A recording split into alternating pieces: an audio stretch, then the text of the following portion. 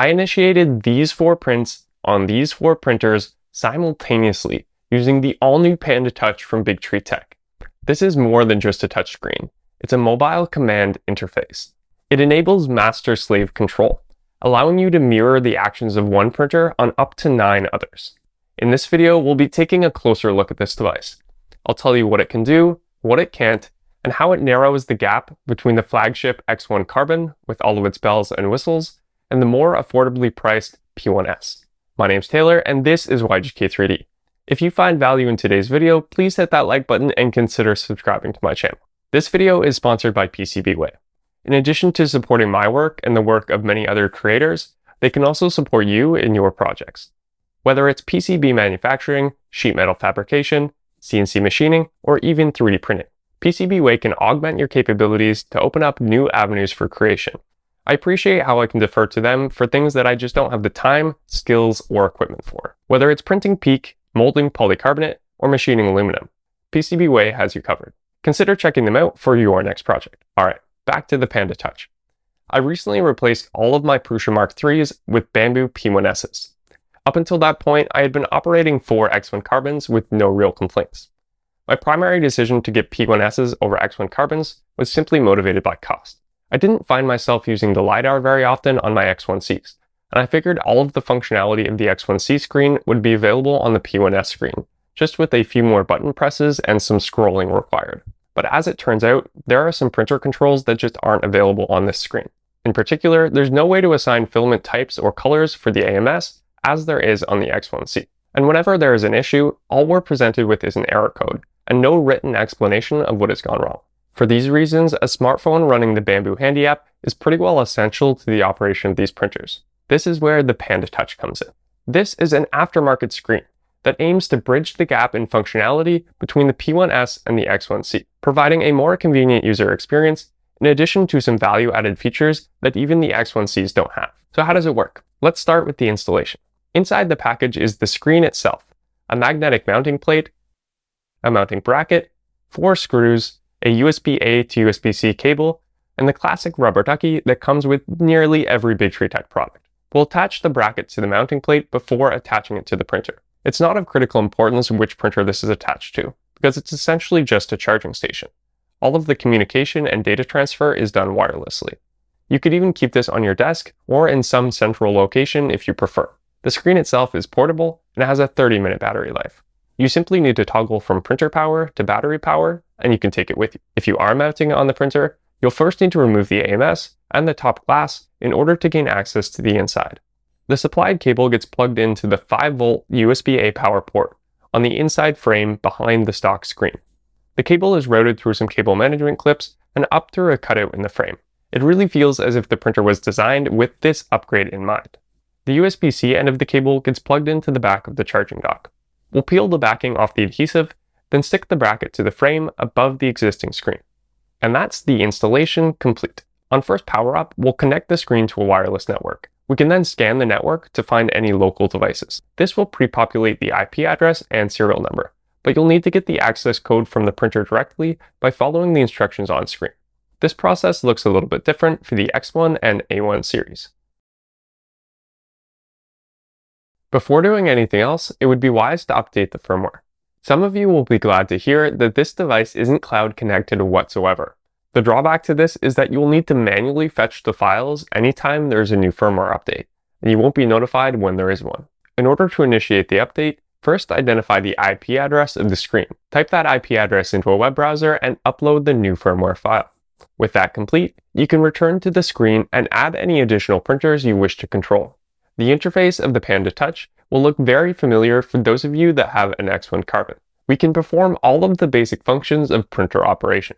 Unlike the stock P1S screen, the Panda Touch gives you the ability to assign filament type and color for each of the AMS inputs. And when an issue occurs, we now have a full written description of what went wrong, rather than just an ambiguous error code. So now we have the convenience of the X1C screen on the P1S, without the need to use the Bambu Handy app. But the Panda Touch has the added benefit of allowing us to control multiple printers simultaneously. Each printer can be given the status of master, slave, sync, or disconnected. Sync mode simply keeps the printer status up to date on the screen, while disconnected does not. In order to actually control the printer, it needs to be either a master or a slave. The master will be the only printer for which you can access the file system and the AMS info. If you do want to access that information for another printer, you'll first need to make it the new master, which is my first major gripe with the Panda Touch. There should be a way to access that information without changing the role assignment of each printer. The slaves will mimic the master, whether that be homing, heating, fan control, toggling the chamber light, or initiating a print job. Whatever the master is instructed to do, the slaves will do the same. And if you're wondering about that terminology and whether or not it's politically correct, well, it's been around for a long time in the computing world, and it's simply a hierarchy between two devices. Could there be a better name? Absolutely. Maybe you can let us know down in the comments what you think that could be. When sending a print job, you can opt out any of the slaves or opt in any of the sync mode printers. We have the normal preprint options for each printer, like bed leveling, time-lapse, and flow calibration for the X and A series printers. Since G-code varies between the P1, X1, and A1 series printers, you'll only want to use this functionality for printers of the same model. The screen will warn you of this potential conflict when initiating the print. You'll also need to make sure the same filament type is loaded in each printer. This brings me to my second major gripe with the Panda Touch. You only have the ability to have one master-slave group. Ideally, you'd be able to have multiple groups, categorized by the printer model or the filament type that you have loaded. I did provide this feedback to BigTreeTech, so hopefully we'll see this functionality added in a future update. When attempting to initiate a print job from the master's SD card, it was unsuccessful in sending the job to the slaves. I'm not sure if this is a bug or a known limitation, but fortunately we have another option. The Panda Touch has a full-size USB slot, which can be used to upload print files. When initiating a print from USB, it successfully uploaded the G-code to each of the printers. The start wasn't quite synchronized, due to the finite file upload speeds, but before long, all of the printers had initiated the preprint sequence. On the screen, we have a dashboard where we can monitor the status of each printer. If necessary, we could also stop all of the print jobs with one button press using a global kill command. In the course of printing, one of the printers had an issue. The AMS assist motor was overloaded due to a tangle in the filament spool. From the notification center on the Panda Touch, we can see the error messages generated by each printer and respond accordingly. A short while later, I had 4 successful prints. So that's the basic overview of how the Panda Touch works, but there are a few additional advantages to this upgrade.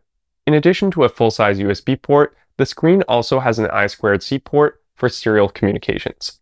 This can be used with a thermocouple for chamber temperature measurement or a hygrometer for humidity sensing. An additional advantage of this screen is that we will supposedly have the ability to assign custom filament profiles to the AMS inputs, though this functionality does not yet appear to be implemented. I could also see them opening up the UI to customization in the future, with the BigTreeTech logo replaceable by your own image, similar to what is possible with the X1 Plus community firmware. So that's all well and good, but there are a few major limitations you need to be aware of. There are 3 big benefits of the X1C screen that Panda Touch does not support. Number 1, thumbnail previews. Currently, we can only see the file name, and not an image of the model as on the X1C. Number 2, AMS remapping at runtime.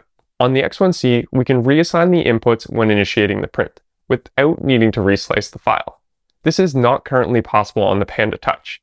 You would need to reslice the file or rearrange the filaments within the AMS if they are not as desired. Number 3, navigation of multi-plate sliced 3MF files. On the X1C, if you have a multi-plate file on the local storage, you can swipe through to select which plate you'd like to print. This is a convenient method of organization for large projects that require multiple print jobs. On the Panda Touch, this isn't possible. You would need to slice and export the G-code for each plate individually. What these 3 limitations boil down to is a lack of native support for the 3MF file format. As compared to G-code, which simply stores the instructions for the print job, 3MFs can store thumbnails, multiple G-code files, and metadata concerning the AMS filament mapping. I've been told that thumbnail preview support will be added in a future update, so we can only hope that the other functionality will follow. As for the usage experience, if you want to make use of the master-slave functionality, you'll need to access the screen in order to start the print. You won't be able to initiate it remotely from Bambu Studio. Assuming the microSD file issue gets resolved, you'll at least be able to upload the files remotely, but you'll still need to access the screen in order to start the print. Until then, you'll have the added step of using a USB key for file transfer. If you're running a print farm and printing the same things repeatedly, this shouldn't be an issue. In that case, the Panda Touch functions as a print server with a centralized file repository, which is actually an added benefit. Now let's talk about price and value. When I heard this device was coming out, I predicted it would retail for at least $99.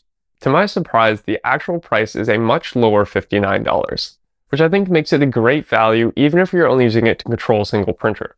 But if you're using it to control multiple, it's even better value.